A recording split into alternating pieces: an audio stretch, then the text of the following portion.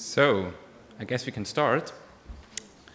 Welcome everybody to my presentation, which has a lovely long name, How to Provide a Real-Time Second Screen Experience with Drupal.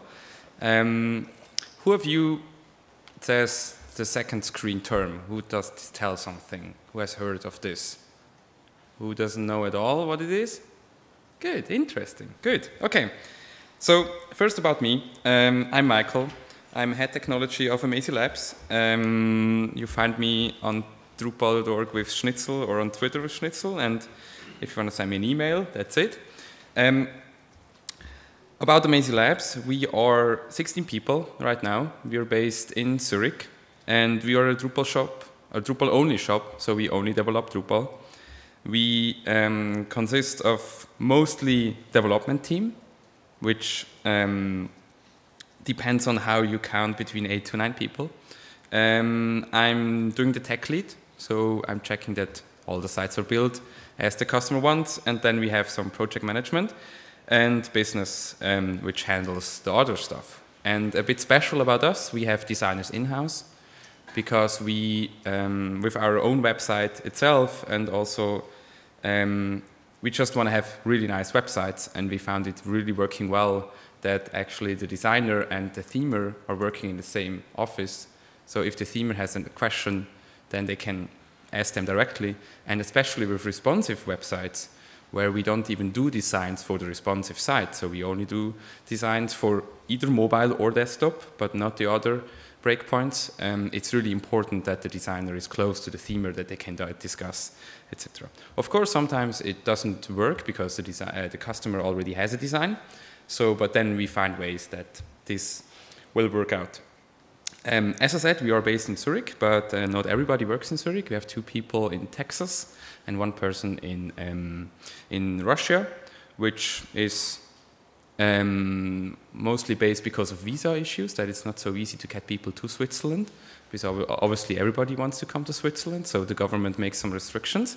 And, but also interesting is that you have 7 hours of time delay, which sometimes can be really interesting, that you can work during the day, give something over to Texas, they work in our night, and then in the morning you can check it again.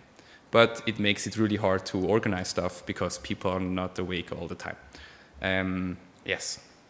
But let's come to the Voice of Switzerland. Who of you knows what The Voice is? Okay, so it's a talent show, started in the US. And as you know, it's like all these talent show thingies, but it's basically, the idea is to only show talents which can really sing. So there is no like bad thing, the people are first selected, and then they are on stage and they're singing. And the idea is that the people are not, or the jury which chooses the talents, they don't see them, they can only hear them. So that's the whole thing about the voice. And then later on, of course, when they say, yes, I want you to have in my team, they turn around and they can see them, but it's all more about the voice. And it was first in the US, and it spread it out as a licensing thingy all over the world, and almost every country has now a voice. And Swiss television, SRF, Swiss radio and television, I have to say, they decided they want to do this as well. And they asked us if we can do a website for them. So what's the case about the Voice of Switzerland for Swiss television and radio? First of all, we need a talent show website. So we need to show who the jury is, we need to show the talents, we need to show who was kicked out, we need to show news, we need to show videos, a lot of videos, pictures. So it's just a media-rich website itself. Nothing special about Drupal, so we had some taxonomy terms. We had videos which you could assign to multiple people, or multiple talents, because sometimes they have an audience together, so then you want to see the video in both talents, etc. But then we wanted to have a thumbs up and down voting for the current talent, and here the second screen starts. So the idea was that while you are sitting at home in front of the TV, people, they have their iPhones in their hand, their iPads, their notebooks, or they even have a television which can show a website. Not sure if this ever happened, but it's sometimes possible today. So what we wanted to do is to interact with them, to know more about them. And so we said, let's do a thumbs up and down voting, we will see this later, for the current talent. So when a talent is singing on stage, in live, the whole show was live, you can visit on your iPad the website and you can say, I like this or I don't like this. Because at the end, that's exactly the same as they will do later via the phone or the jury did. Because phoning, you could only do after every talent has finished to make it fair. But we could do this on the website, we can do this in real time. So when we wanted to do something that they can do the show, and then during the break, they have to call. That was the idea of the combination. And as it is, in the beginning you think, well, that's super easy, let's do this, and then you see all kind of different problems, which we come on later. Then we wanted to get them actually voting via the phone. There was one big discussion that so basically, in the past, televisions, they use phone voting or SMS voting. So to actually find out who really won. The thing is, can we do this also via the website? And as you could imagine, there are some laws, especially in Switzerland, which decide like how needs to be this measured. And one of the things is that you need to have some barrier to prevent fraud. And in the phone, it's basically that it's just charged. So you can call multiple times, but you pay like $1 per call. And that's a barrier enough. On the website, there are actually no such laws yet which decide how this is. But of course, they want to prevent fraud, because if you have 3 script kiddies, it would be really easily to fraud the whole system. And the only way we saw really is like registering, so that you can either log in via Facebook or whatever. At the end, we decided to not do this and take the risk, but actually the voting, which was happening on the website, was not taken in consideration for who actually comes to the next stage. Because we wanted to really know how many people do it if you only need to click. No registration needed, nothing at all. We just wanted to know. Of course, we had to prevent some fraud, and I will show you later how it works. Then we had a live stream. So some people were not at home, so they still wanted to see the live stream. And that was easy. It's a television company, so they had all the systems for them. Basically, for us, we enable an iframe.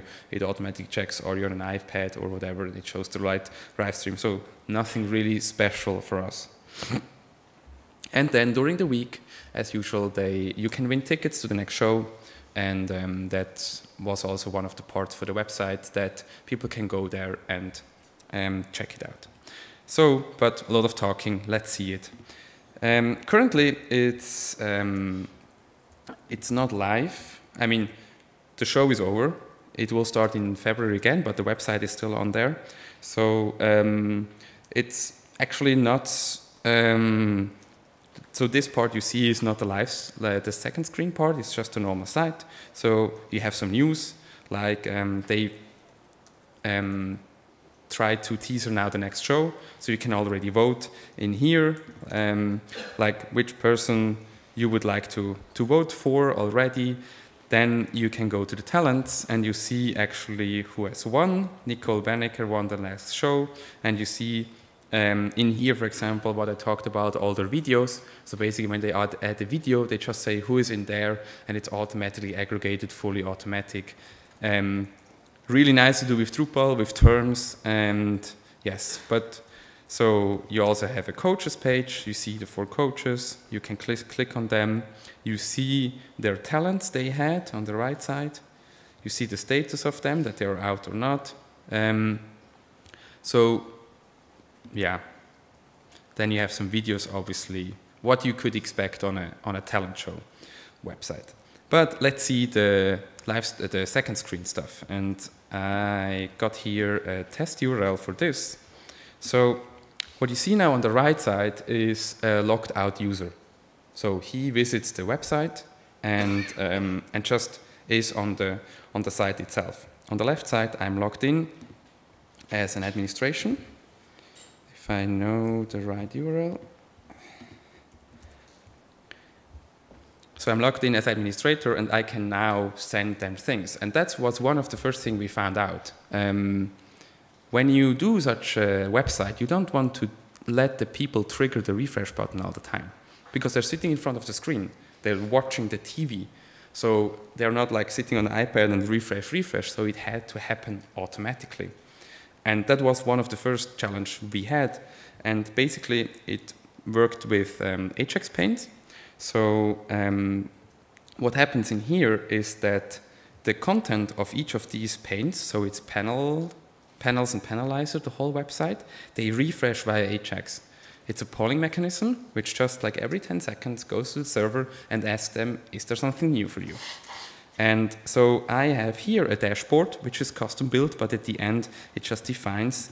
So I can say like, okay, I would like to select this poll. The polls are normal nodes. They're created at the beginning. So before the show, they thought about what type of poll could we ever imagine to ask during the show.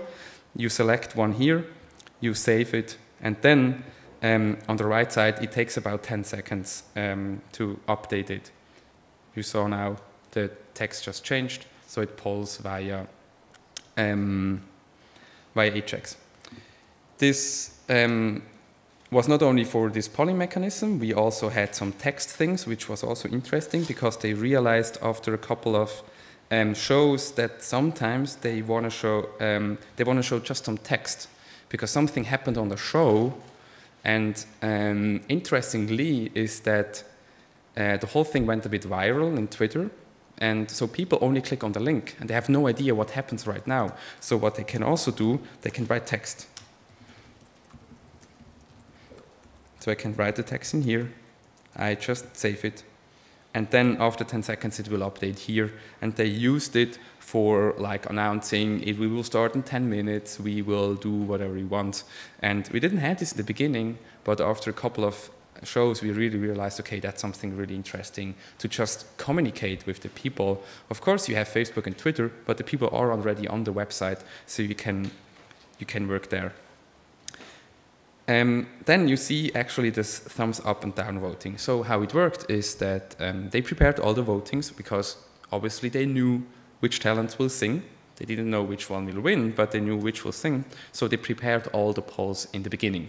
We had a rehearsal where we tried the whole thing. And now, right now, Sarah would be on stage and I can go there and say, okay, do I like this or not?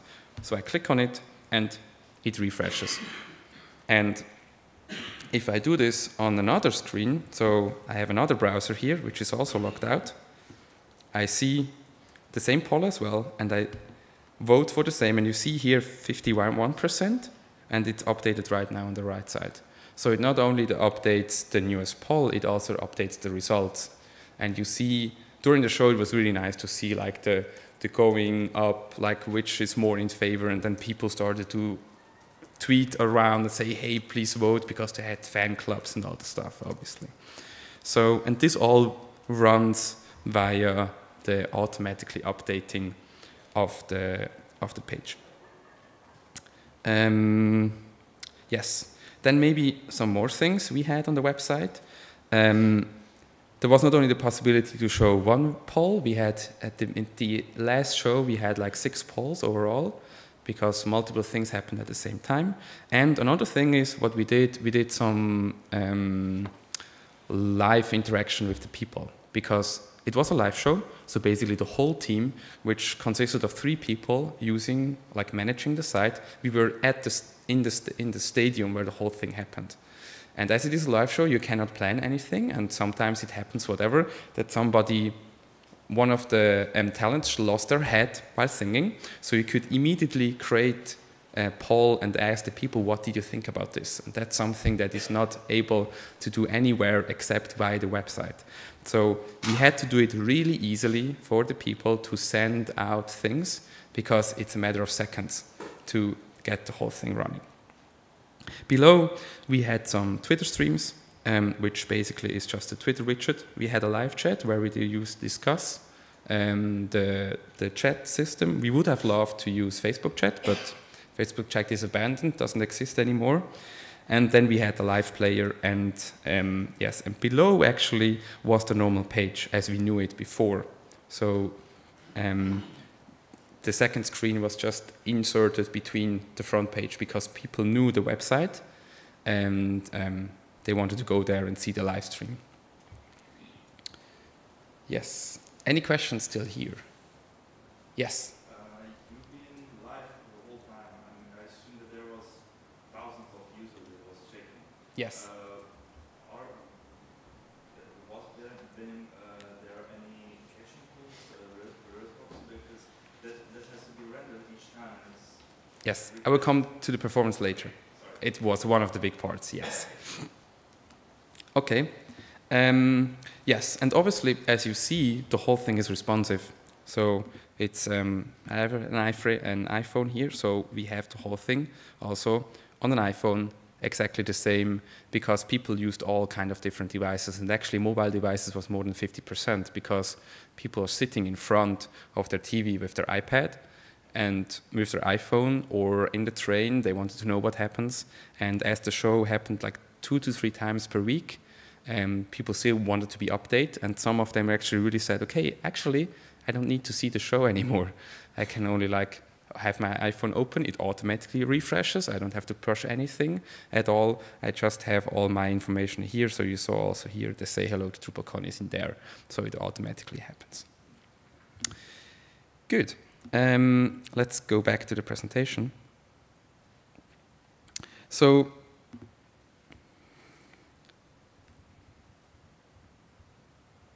how we did this. The whole thing was panels, which allowed the editors to be fully flexible with the system. I can show you this later. It's because they told us, well, we don't know yet what we want to show on the website. That's like the craziest as an agency.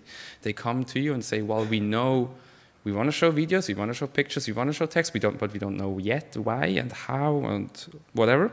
So we use panels for this. The updating happened via HX Paint. So it's a module on Drupal.org which basically injects JavaScript and Ajax. Well, it injects some JavaScript, which then calls Ajax, and just you can tell them update every 10 seconds. And yes, and we use the normal Drupal poll system to basically make the up and down voting. So yes, let's see this. So the front page is a panel. If you know the normal panel system, it's nothing surprising.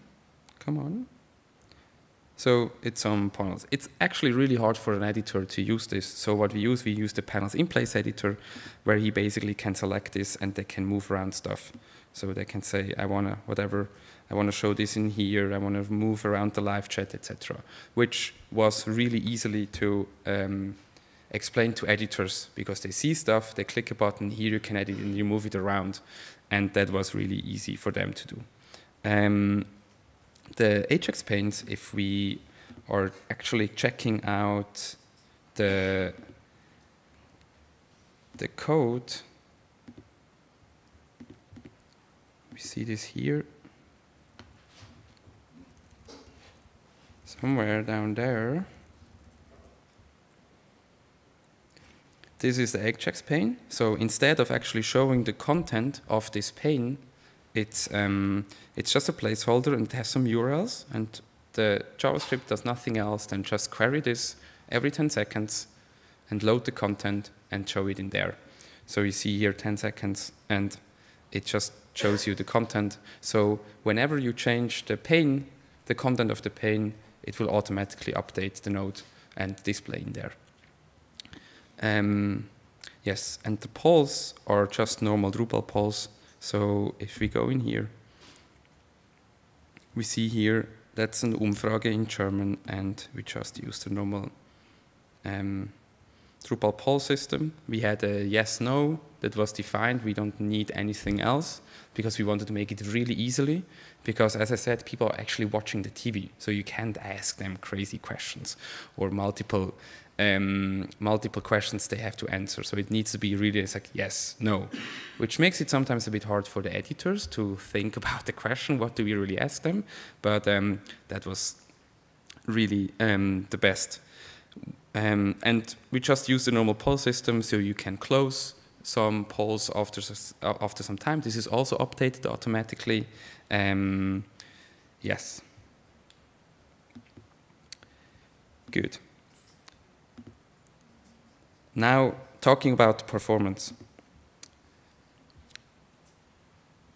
As I said, we wanted to have the whole thing really fast and no registration needed. And we wanted to have the people fully anonymous. This means we don't need a Drupal session cookie, because if we used Varnish for the whole caching, which would have taken really long to render the page specifically for every user. So we were searching really long how we could do this, and there is one really nice module which is called poll anon on Drupal.org, and it basically changes the whole poll system to a cookie-based one. So this means when the poll anon system actually sends either the voting form with the up and down and the result at the same time to the browser. And then the browser decides, what do I show to the user? Is it either the polling or is it the result? And with this, you can everybody saying the same thing, and basically the browser decides what should I display. And he knows this while creating a cookie, which does not inflect the Varnish cache. So the Varnish ignores this cookie. And the user and the browser basically decided. So let's see how this works. I have here a Chrome, and if we look into the cookie system,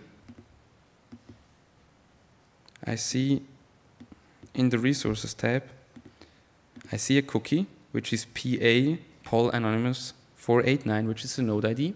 And this basically just says him, okay, yes, you have voted. So yes, if you know how the whole thing works, you basically remove this, you refresh the page, and you vote again. But as I said, we really took the risk. We said, okay, we want to try it out, because this is the easiest and the fastest way to show any website at all. There are a lot of additional things you can do, like adding some hashes, etc. And we really thought about this, and we said, we just gave it a shot. Because the whole project was built like this, that they came to us and said, look, we have these 10 shows. We don't know yet what we will do in the last show, but we know what we want to have in the first show. And every week there was a new show. So we built the site for the first show. We took all the things we knew from them, and then we went to the second, the next, and the next, and the next. And one of them said, okay, let's try it out. If somebody finds out at the first show how it works, well, so we can fix it for the next one. And honestly, nobody ever found out how the whole thing works. Because the interesting is, the whole website was only up for 1 hour per week. So all the script kiddies, we are a bit worried about. They only had 1 hour to find out how the whole thing works. Of course, it's really security by obscurity. But at the end, we needed to have a fast system, and we didn't have a lot of time to implement, and it worked out really well. Another thing we were thinking about really long is if we should use a pulling or a polling system, or a push or pull system. So what happens right now here is that the browser goes every 10 seconds. He goes to the server, asks him, do you have something new for me? Do you have something new for me? Which, if you have 10,000 people which do this at the same time, you have to be prepared for this. The other way would be that you actually push this to the browsers. With WebSockets and Socket.io, that's really easily possible. The thing is, the voting here, we wanted to have updated all the time. And we didn't want to have that every time you vote, that like basically that this changes a bit, that we send it to all users, because there are 10,000 people voting at the same time. So you will push it 10,000 times to everybody, because every time somebody votes, it pushes it out, which were we also worried about. So we said, if we just do a polling every 10 seconds, we can prevent this, and we just cached the whole thing in Varnish. So one important thing, if you use Varnish by like a default config, there are some default configs around, Ajax is not cached. Ajax is excluded from any caching mechanism in Varnish. So you need to be aware that this happens, and you need to change the configuration that Ajax call can be cached again. Because if you have 10,000 people polling every 10 seconds, your whole site will break, or unless you have a lot of servers for there. So the whole thing works like this, that every 10 seconds, every browser updates, and the varnish cache is at 9 seconds. So each of these panes are cached by varnish. The first person which requests it basically makes a request to the backend. The result or the new voting is created, and then it's sent back to the varnish, and then all people seeing this. Important to know is that there are a lot of people requesting at the same time. And as I said, we're talking about 10,000 people at the same time, all 10 seconds. So you can imagine it's 1,000 people per second. Generating the node took around 300 milliseconds. There is a possibility in Varnish to tell them if 2 people at the same time are requesting the same thing, only let the first one go back to the backend, and the other one gets an old version. So it could have happened that maximum 20 seconds, the pane was still there, but only one person requested. So it looked really nice. We had a graph from the front end. At the front end, you see like endless amount of queries coming in, and at the back end, you see just every 9 seconds, one single one, and then it was cached by Varnish. So that was really the success of the whole site was only possible with clever caching via Varnish. And yes, it actually happened to us that this button up here was something done via the redirect module, which allows you to do redirects. And the problem is it tells the Varnish to not cache. So what happened, the whole show had a break, a commercial break. And you can imagine what happens if you show the URL of your website before a commercial break. Everybody gets bored. They open the website. And on top there was no tickets bestellen, which means order tickets. It was win 10,000 Swiss francs. Yes, you can imagine. Everybody clicks there. Varnish, unfortunately, didn't cache the stuff. And yeah, so you see like the server load. I saw from 0% to 100%. I saw like 10, 50, and then it stopped. So yeah, so the site broke for like 2 minutes. But we had everybody there, like all server management people. They were aware that the whole thing happened. I was there, one of my techies was there, so we were really fast, like fixing the stuff. We found it immediately, and it worked. So yes, we were down for 2 minutes, but at the end, nothing really happened. We found the bug in the module. We added more server for next week, and on the next week, we had like triple of the traffic before. That was no issue at all. So one thing here, test your site really good for caching, because if you're here alone and you're clicking around, you will never see the stuff. There are some really good systems to test websites for performance. So you can tell them, please come with 10,000 users. And they store all kinds of servers in the cloud, and they bang your website as fast as possible. And so that's really something. If you do a second screen, make somehow sure how many people there could get. And that's a really hard question. We didn't know, so we just planned for a lot. Wasn't enough, unfortunately, but yes.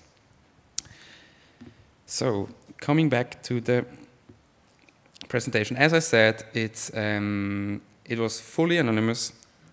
The updating was polling based, and we used a lot of Varnish in there. Another thing we had was a lot of caching itself, because even that you have Varnish, you still wanted to have the whole thing fast. So we used all kind of the normal caching stuff, you know, from Drupal, which is entity cache, whatever. If you're interested in performance, there are a lot of presentations in here which talk about this as well. Yes, that's it. So, success. The maximum we had was 1,000 hits per second, so which was, we think, was quite a lot. Varnish definitely helped us out there. We had everything redundant, so 2 Varnish servers, multiple backends, and all the stuff, because you just don't want to rely on any single box. because hardware can die, hardware can burn, hardware can do whatever, and if this happens, you want to be ready. This also means that we had everybody in charge or kind of helping was on duty, because the whole thing only runs for 1 hour or 2 hours, and you just want to make sure that everybody knows that if something happens in the network, if something happens with the hardware, if something happens with the site, people are ready and can help. Even better, we were actually sitting at the stage where the whole thing happened, because then you know immediately what happens. We had over 5,000 votings per poll, which was quite successful because we didn't know how many people vote. I know Switzerland is small, but and actually the most interesting thing is that we had really similar results to the normal telephone voting. So as I said, the people afterwards had to call by the phone to actually vote. It was a bit hard to explain this to them at the beginning, but we succeeded, and the percentage of the talents, like how many votes, was really close to like 2 to 3% differentiation, but nothing more, which showed us that the whole cookie-based thing was not hacked at all, because if you would have seen one go really crazy high, and also that actually the second screen provides the same results as the old-fashioned telephone voting. So there is a new The Voice coming up in the next year, so we're really thinking like, how could we use this somehow to actually integrate this into the normal voting mechanism. But as I said, there are lawyers which don't really like them. It's a bit hard, a bit crazy. We will see what we can do there. Yes. Are there any specific questions? I have one. Yeah. Did you try to use any load testing, and how could it compare with the real-time setting? Yes. So we knew that when you have a TV show and you announce it, you will not have the same traffic at the end as in the beginning of the show. So we basically took the first 2 shows to load test the things as well. Because when you announce a TV show, till people like actually get addicted to it, it will take some time. And so one planning was, okay, we put a lot of servers in there, way too many, that we can measure the load during an actual show, and then estimate between the first and the second show how much it went up, and predict the end. It didn't work out at the end, because at The Voice it's like this, that you have blind auditions, which were not live. So it was shown, everybody told it was live, but it was not. And as it happens all the time in television. So people couldn't actually go to the show because you couldn't buy any tickets. So we knew that the last 3 shows, which were fully live, that they attract more people. And this switch between non-live and live, we didn't know what happens, and it was like 3 times more. And we estimated like, well, maximum double. What we used for load testing was, there is a system which is called Blitz.io, and they do load testing from the cloud. So basically you buy credits, and you can say, okay, please visit my website with whatever, 1,000 people, 5,000 people. And the interesting thing is, you can start with 0 and can slowly up to more and more requests. And it captures the response times.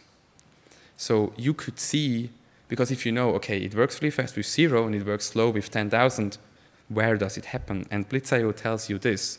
So they go slowly up, and at one point the response time goes really bad, and you see this is at 4,000, and then you go in there and actually try to fix the stuff.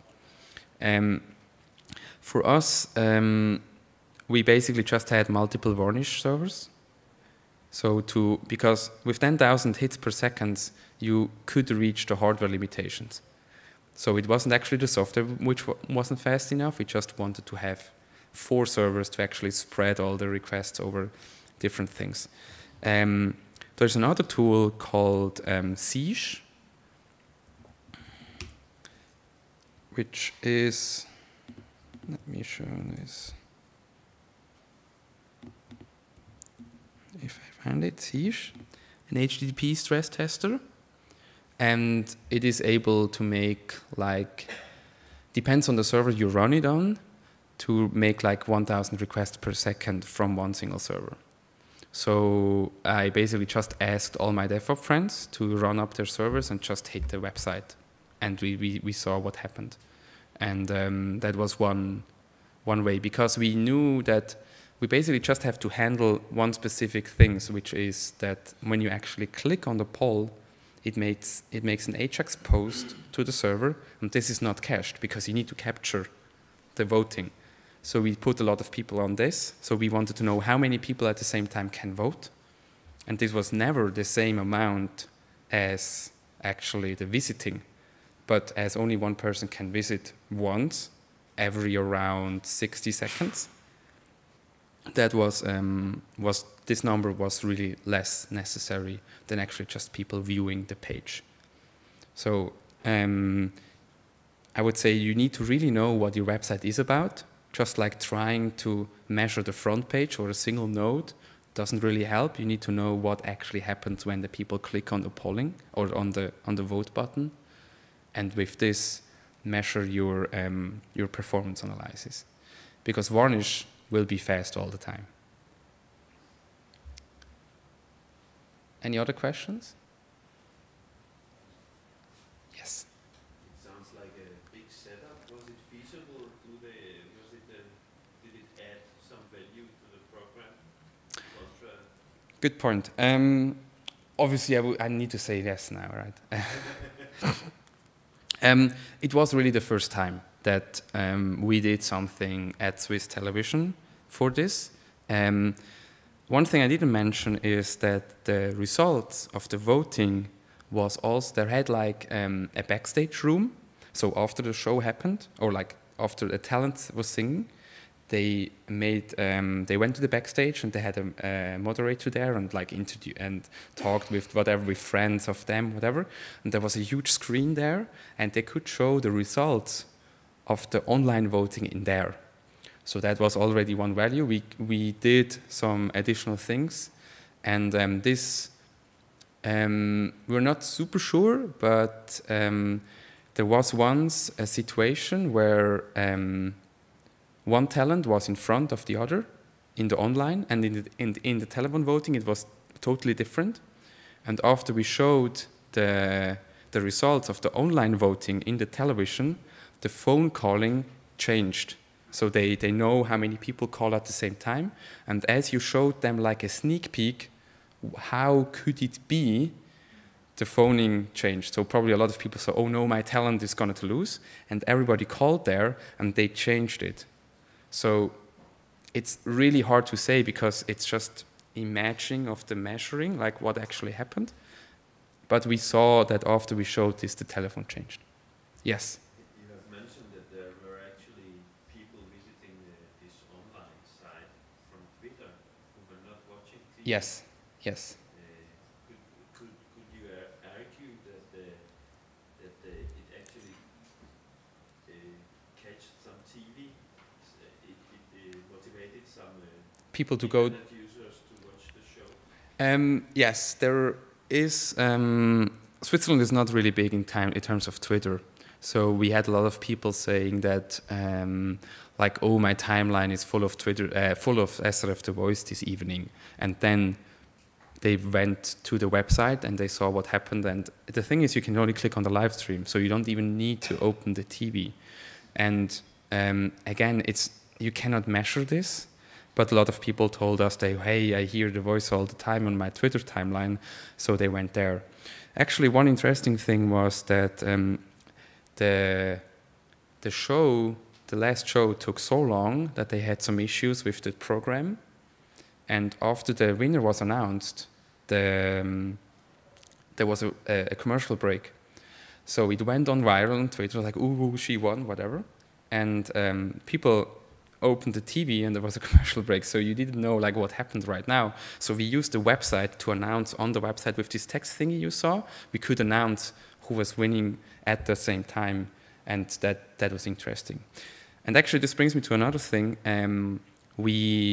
As you know, in the past we had analog TV, and they could by second tell you how long is the delay between something is captured in the show as it is actually happening and the TVs at the people at home, and usually that's some seconds. The problem is now with IPTV, with live streams, with HTTP live streaming, etc., it can take up to 1 minute that like something is captured. And the interesting thing was that the website was faster in announcing who has won than the actual television, which ended up in like a big discussion because we were sitting there at the stage, and then the speaker announced and she won, and we were like, we had 2 buttons because there were only 2 people at the end. It was like, who won? And then people started to discuss about Twitter, and then some people said, hey, I'm still in the commercial break. So yes, but that's an issue you cannot really fix because different systems have different delays. I guess for next time we just need to wait a bit longer and like make a delay in there, whatever. Yeah, because your website is too fast. Yes, any other questions? How much time did you actually develop this? How big was the team? This project was a bit special because they came way too late to actually do this as usual. It's not our normal system. So usually as a company, we try to have like all the techies involved. So we do like 2 weeks of sprints. We don't call them sprint, but it's something like a sprint.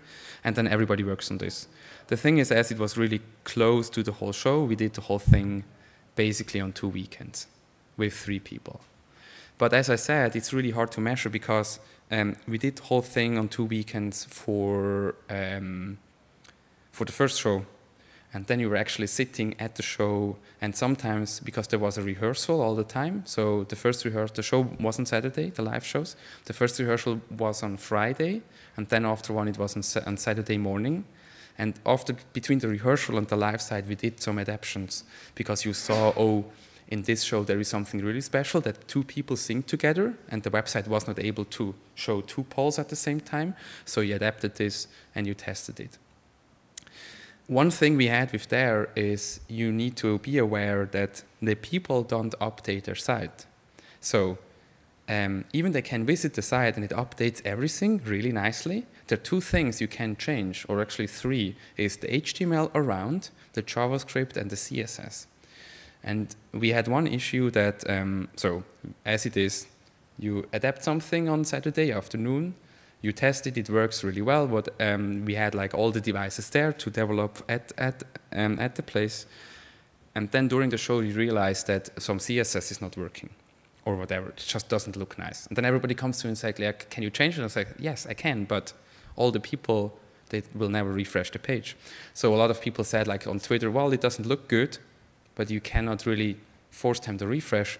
So what we added was the red button, which basically on every AJAX request, there was a possibility to add a flag, and there was a JavaScript in there. If this flag is set, the page will refresh, which was like and you could see this and we used it once for testing actually. And then you really see like everybody refreshing the page. The only bad thing is the live stream which runs in there will refresh. So but at the end we really needed it because it could have happened that you have a JavaScript error or whatever, and then the people need to refresh. So that's the red button, whatever. Or you maybe have a system which actually allows you to replace JavaScript on the fly, but just refreshing the browser was the easiest. Yeah. You mentioned that you had the site has been made on various desktop version, like also for mobile. Yeah. Was in there a M version or an adaptive? No, it's fully responsive. It's fully responsive. So, yeah, you can see it here. No, we didn't want to have an M version, yeah, because it was just easier. Of course, you need to remove some parts of the website, and but that's normal responsive things, yes. I have a second Yeah? question, sorry.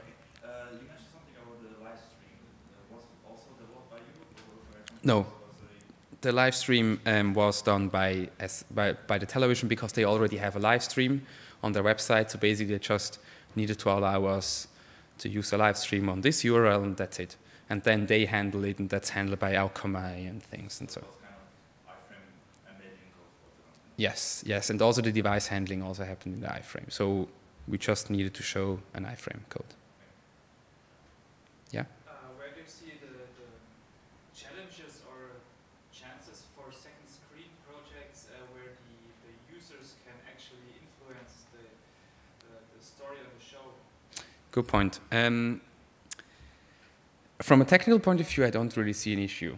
It's buildable with Drupal especially because all the modules are there. You can really easily cache the whole things. So it's like the tool set is there. What I saw is basically the people which are not used to, because the whole show is done by people which are double the age as I am. And that's the biggest issue. So they don't want to open to this. You know, you have to having actually showing the result of the website was already a big discussion. Should we do this or not? So I think that's more an issue of the people which actually do we allow them, because you can't control it. It's like, you know, in the past you did your website, you did your show, and that was all in, and everybody that influenced the website you could talk to.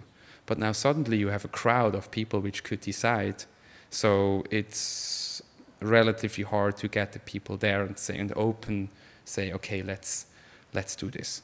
But it's still, on this project, it was still that most of the main things were decided, and the only thing that the crowd could have done is basically show the results on the screen.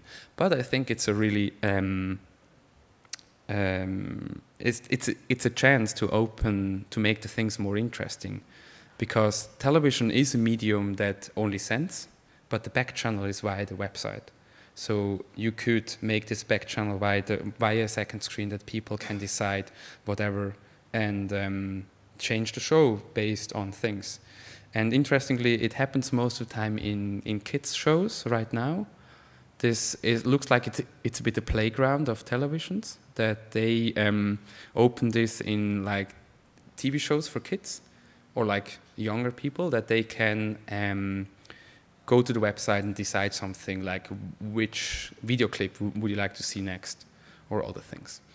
And actually one thing I think it's not only for televisions, it's basically every event you can add a second screen somehow. So one thing we're talking about is sport events, that actually at the point where you are, you can do something as well. So let's see, whatever you have. One thing was the Red Bull Flugtag. Maybe you heard about this. So that would be something interesting that you can like, because they also have a jury, and they say like how good they were, so like the creativity. So why not let the people actually vote which visiting there? And of course you can't let them open or like show whatever a number, but they have an iPhone in their hand or a phone, so they could vote directly there and use it as another jury member, the crowd, and do this, because the technical things are all here.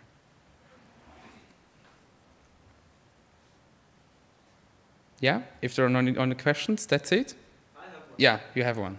Obviously, this is also an exercise in how to work within stressful time constraints with this project. Yes.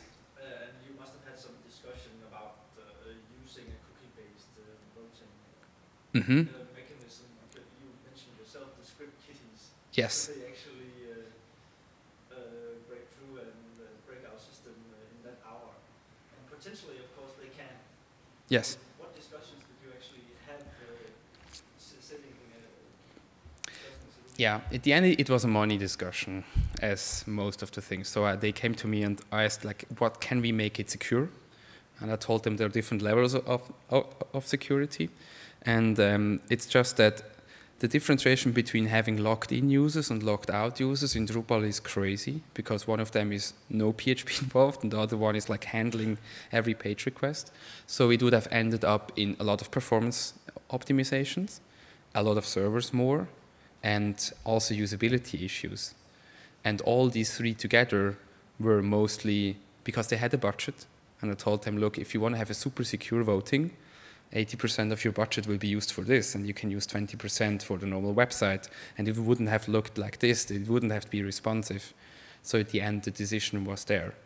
And yeah, luckily, as I said, it didn't happen at all. And we still would have some possibilities. So we measured, for example, the amount of votings per IP address. And you know a bit the IP address of the big companies. So sometimes we saw a lot of people voting from one single IP address. So then we checked it up, and sometimes you see, well, that's like a big company, and it looks like the people are sitting in the evening there and watching television, so you leave them. But if it would have been a private IP address, we could have blocked it. Of course, if he's clever enough, there's a way how to scramble the IP address and so on. But it was more like we looked at it as a game, and saying, look, that's our website. If you're going to break it, we will put more on top of it. So that's it. And nothing happened. But definitely, yeah. So we're talking with lawyers to see what can we do, and that's the first thing. Because just obscurity is not enough. Yes, so thank you very much. If you have any more questions, I'm here around. We have a booth over there. Talk to me. Thank you.